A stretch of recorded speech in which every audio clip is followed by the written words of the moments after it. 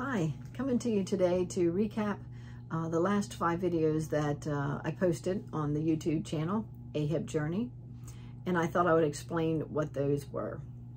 So first and foremost, I had my first surgery in Delaware with a hip surgeon that was pretty new at doing arthroscopic hip surgery. Arthroscopic hip surgery is a scope that's introduced into your joint to explore and repair any structures inside of the joint. After that surgery, the surgeon was confident that I was going to need to seek further, more specialized care, and he knew of a surgeon in New York City, and so he referred me there. And because I was new to the whole hip world of hip preservation, I jumped at the chance to be able to go see someone that he knew and had confidence in. So I met with the second surgeon in my second surgeon, but the first one in New York City, in April of 2009, and agreed to have a procedure with him in late May of 2009. Along with agreeing to have the surgery, I had to agree to see the hip specialist that he was in partnership with there in Manhattan. So in agreeing to have the rehab there, I moved to New York City early May, and I left in late August.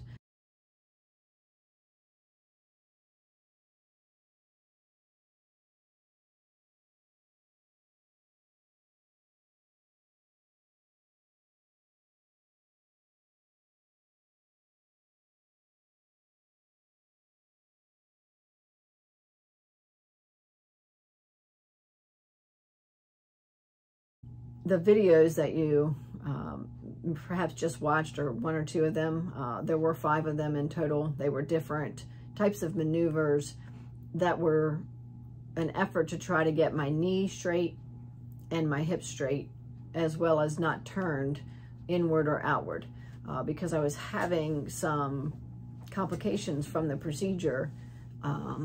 My body was responding in a way that it was trying to protect itself from the joint coming apart. And so I don't know how long it was after the procedure, but I did start to recognize there was a major problem. And this is where I really wanted to highlight, to say to anyone that is injured, has undergone any procedure of any kind, you tend to know your body best, and you need to be your own advocate. Hopefully you have a great medical team that will come alongside of you to solve any problems that arise, that maybe even can foresee a problem that maybe you don't even recognize, but it's critically important that you advocate for yourself. And I was trying to do so, but I was being dismissed. And in August, I decided I was coming back home because the physical therapist was not listening. My last visit with the physical therapist was eye-opening for me, because I kept saying, my hip is going to snap. My joint is going to come apart. Actually, it's so loose, I don't think it would stay dislocated. I think it already partially is all the time. But when I apply weight, it's going to snap. And that was part of the problem I had before, but it was even more of a problem now. And so he didn't believe me. He goes, there's no way, there's no way. He cut a big hole in this, or, he did that, and there's no way that it's going to snap. I said, it will, because it's come close without me putting all this weight on it. If I try to take a step, I guarantee you. And unfortunately, that's exactly what happened. I had to demonstrate for him trying to take a step, and snap, my hip went out. And, he was very wide-eyed, couldn't believe it, was all apologetic, let's get this back right, let's get some ice on it, was basically saying, you were right. But I had already made up my mind that I was leaving his practice, and I was pretty sure I was going to be leaving the surgeon, because at that point I had asked for more transparency and for more clarity in what was going on with my hip, and I wasn't getting anywhere. So by November of 2009, I left the surgeon in New York City. But back to the videos, he was trying to get my leg straight, and he was using whatever he needed to use, whether it was his body weight, a strap, the side of the table, and he was forcing both my hip joint and my knee joint to do things that my body knew were not good. And my leg shaking or foot shaking, what have you, in those videos is pain. It's not me consciously trying to hold something in a position. That was an evoke of pain. There was ripping of tissue in those sessions. The reason that I can solidify that is when I found the second surgeon in New York City, Dr. Brian Kelly, he confirmed via MRIs and CT scans, and then eventually surgically, that there were absolutely surgical errors done, and potentially exacerbated by the physical therapist. And that treatment that I received, the surgery and the rehabilitation, are really at the root of why I am the way I am today. And even though I was advocating, and I did advocate and eventually leave on my own accord, it still was too late. It was still too late. So when I found the second surgeon in New York City, it was December of 2009. I had returned to work in August of 2009 and worked at the high school where I got hurt as a teacher and athletic trainer. And that fall, I was writing letters and contacting different hip specialists in New York City as well as outside of New York City. One was in Colorado and one was in Tennessee. And then I contacted Dr. Brian Kelly in New York City.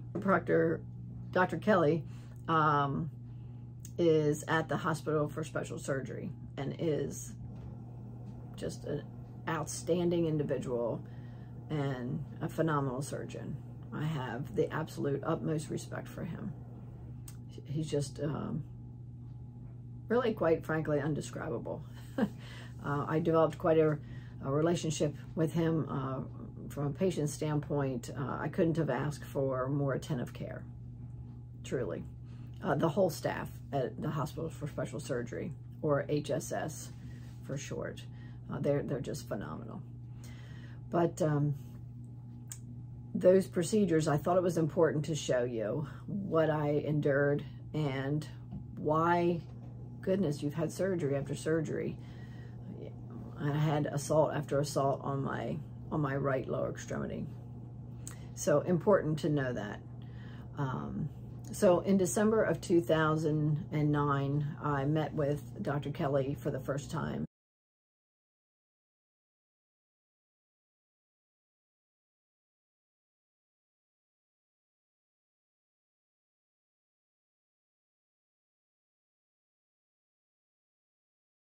And the months of January and February, he had asked me to get some more testing done to make sure there wasn't anything more systemic going on, basically to rule them out. If I had any type of cerebral palsy, because there was major nerve damage, and then the response of my leg to any type of evaluation.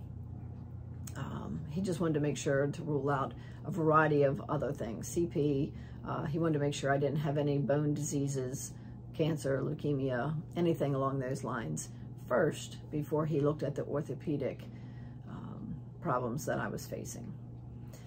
So that took both January and February of 2010. And I continued to work, but made trips to New York City as needed to get those testing done. He wanted all those testing done at the Hospital for Special Surgery because it is a special place for special complicated issues. And so I would travel back and forth as needed to get those testing done.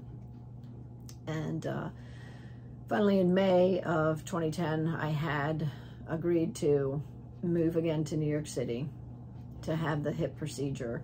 We thought it would be about a 6-month rehab for me to be able to get back to being able to work, and not be maybe fully recovered, but, you know, pretty good chance of, you know, being well on my way. So I had an open hip dislocation surgery, which means that they make an incision. Mine happened to be about 12 or 13 inches along the outside of my hip, and they take the femur and cut it in half so that they can look inside of your hip joint. Well, they cut it at the top so they can take the ball out of the socket. And so he addressed errors that was made in the previous surgery. The biggest one, I don't know if it's big or not, biggest, it was big, but there was 2 big things. One, I had some suturing of a muscle to what's called the joint capsule. And that would not allow me to get my leg straight. The way that he sewed it, it didn't matter what we did, I wasn't gonna be able to get my leg straight. Going back to the videos that were just posted on my YouTube channel there, the errors in rehab, he was trying to get my leg straight. He couldn't because it was sewn together. It'd be like taking 2 pieces of fabric and sewing them together and then just thinking you're just gonna be able to pull them apart. That's essentially what he was doing. He was trying to pull 2 things that were sewn together apart. You're not gonna do that. They were sutured together.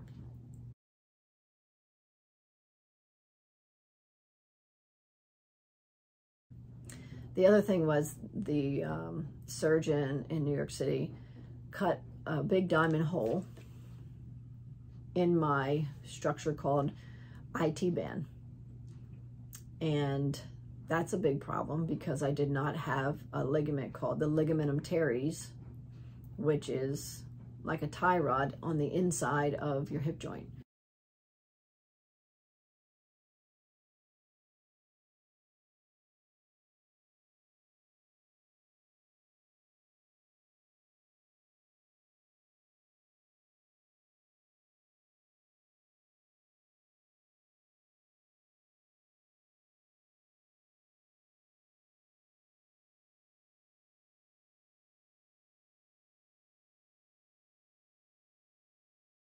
I had torn it, completely ruptured it when I had my injury. So I didn't have a major ligament to hold my joint together. And now the IT band is the lateral or side support of your hip. So now I don't have that because he cut a big hole in it because he thought it's snapping was meaning that it was tight. It was snapping because it was holding my hip together. My hip was coming apart, and this structure sits on the outside of your hip joint. And so when the hip joint started to come apart, this structure should be helping to hold it since there was not the center ligament in the joint. Well, he cut a big hole because he thought that it was snapping due to it being tight. So Dr. Kelly sewed the hole back up, and he took the sutures out of the front of my hip joint, and he did a repair because there was tearing, of course, after someone is using their body weight to try and stretch your hip out, that there would be tearing in both the capsule and the muscle. So he did all of those types of repairs. And because it was sewn together, there was other muscles that did become tight and he couldn't get them straight. So he had to do what's called releases to try to relax the tissue to get it to go straight. And we were able to get it straight in that procedure. We were able to get the IT band sewn back together so there was no more hole. And I guess I should mention that Dr. Kelly had enlisted the help of a plastic surgeon. His name is Dr. Gale, another phenomenal surgeon in New York City. Super kind. I just really love Dr. Gale. He's just a great guy and you know, very skilled surgeon. So between the 2 of them, you know, tried to repair and put my hip back together. And in rehab, I was unable to well, I was told not to put any weight through my hip, just foot flat, and not to put weight through it.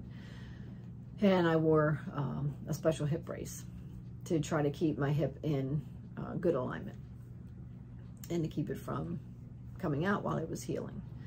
So I'd go to rehab 5 days a week, Monday through Friday, and those sessions were anywhere from 2 to 3 hours in length of time. And I did that from May, pretty much for 6 months. It's about 6 months I was in rehab there. And in July, we decided that I needed to try to get my leg straight in a more aggressive fashion because we couldn't get it out straight in rehab. So they admitted me to the hospital and would take me down to the OR each day.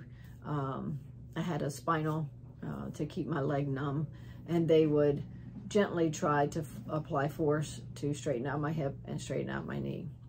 But the neurological damage done, they could not overcome. And my 14 hospital day stay ended with really no change. So I was fitted with a different type of brace, and yeah, just trying to deal with the current state of affairs, tried to rehab my way back. And in August, a month after I was in the hospital, had an MRI, and we discovered that I had a tear in part of the glute muscle. There's several of them, but in one of the glute muscles that was over top of where some screws were in my hip, I developed a tear. So they repaired the tear in August. In December, we decided we needed to take the screws out because I was still having issues. So the plastic surgeon, again, Dr. Gale, came in on the surgery with Dr. Kelly, and they did more repairs of more tearing. And by this time I had what's called a sciatic nerve. A lot of people may know what that is. It causes havoc for a lot of people that have back problems. The sciatic nerve can give you problems all the way down into your foot. And so my sciatic nerve was entangled in scar tissue from where my T-band was first released, big hole in it, and then sewn back up. The IT band and the sciatic nerve were in scar tissue together. So in the surgery in that December of 2010, I dissected all that and tried to free up the nerve. And we were successful, but the nerve damage, again, was very prevalent. No matter how good you are with big nerves like that, there typically is some type of nerve damage associated, just because of the nature of nerve tissue. So after that time, I came home and went back to work. Wore this long leg brace and walked on crutches. Continued to go back and forth to New York City for some rehab and further testing, further evaluation. Again, like I said, I had a whole host of teams of people on there. I had one physician, his name was Dr. Niao, Peter Niao. He's now retired, but he was my pain management specialist, and he did all kinds of injections in and around my hip and my back to try to block the pain that was coming from my right lower leg. And that went on for years, actually.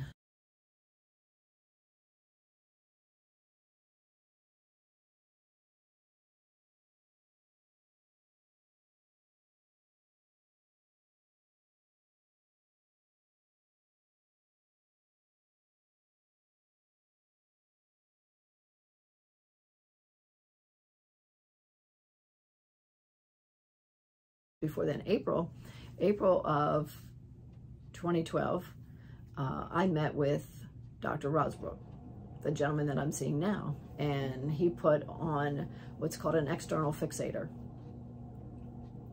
The external fixator was a long, slow process of trying to get my hip and knee out straight. So I decided in April that I would eventually have that applied, but I waited for a variety of other reasons. Scared really was the big one. But finally in August, I pulled the trigger on having the frame applied. And I thought the rehab in New York with the first surgeon was bad, but this was worse. This was much worse. Trying to stretch nerve tissue via the pathway of screws in your femur and screws in your tibia. That's your upper leg bone and your lower leg bone. And turning, there's things called struts, turning them like a centimeter at a time, slowly trying to get the tissue to stretch was agonizing. And it was on until November, late November, almost December of 2012. We had accomplished it going straight, at least my knee, my hip not so much. But after having it removed, it was a month later. By the time a month later, all the contractures returned. Yeah. So I have continued from 2012 until the present day with pain management, seeing physical therapists, doing my own rehab, trying to maintain what it is that I do have. But as time goes on, we all get older and our bodies don't respond like they used to when we were younger. When this first happened to me, I was 37. It's 13 years later. So, a lot said in this video with regard to the timelines. I have worked on some timelines, which I hope to be able to put up throughout this video to try and give you a snapshot of where things occurred, how things occurred. So you just don't have my voice, you have a visual. And I don't have any more videos of my treatment. I only have still pictures. The videos when they were taken in the rehab facility were on the premise that I was going to be showing the physical therapist here in Delaware what to do. Really, it was just a documentation of what I had undergone.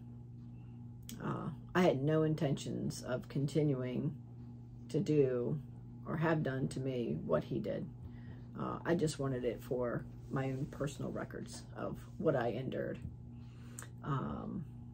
So the next videos will be more in the present day. This has kind of been a look back and how did I get here, and maybe more detail than what I've done previously.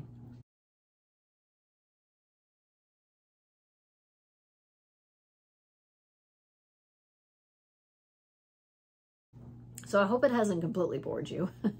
And I'm sure that it maybe still won't make sense, but I've had lots of people asking, you know, about what surgery did you have? I think all total, I think it's like 11 or 12, as far as, you know, in the OR and procedures done. That would not include any time admitted to like a day surgery and having injections, blocks, nerve ablations. That's none of those. This is just, you know, actual surgical procedures done in the hospital, inpatient. So hopefully that gives you maybe a broader scope on what I have done as far as treatment, where I've sought treatment, and then today, you know, gaining information on do I just continue to live like this, or do I try to do something to stop the pain and stop the dysfunction, at least be able to maintain what I have. Okay, well, until the next video, God bless you, and I'll see you the next time.